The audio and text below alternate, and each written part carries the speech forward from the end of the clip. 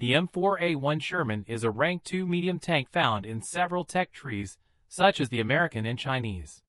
It is one of the first tanks that you can unlock which has access to a low-speed stabilizer that gives you the ability to effectively fire on the move.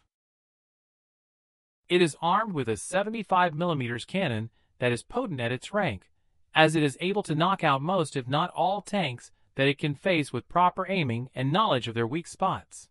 One of the most common and difficult enemies you will face is the T-34, as its frontal armor is extremely hard to penetrate unless you aim for weak spots such as the turret cheeks or decide to flank it. The Sherman itself possesses decent sloped armor that is able to withstand shots from tanks such as the T-34, but is easily penetrated by the heavier and more powerful cannons of the Panzer IV and tank destroyers. The Sherman best fits a role as a brawler due to its decent gun, armor, and its potent vertical stabilizer that allows it to fire on the move at low speeds. I'll leave you with the rest of the gameplay that I recorded for this video. I hope this video helped you learn the strengths and weaknesses of the Sherman and how to play it better in the future.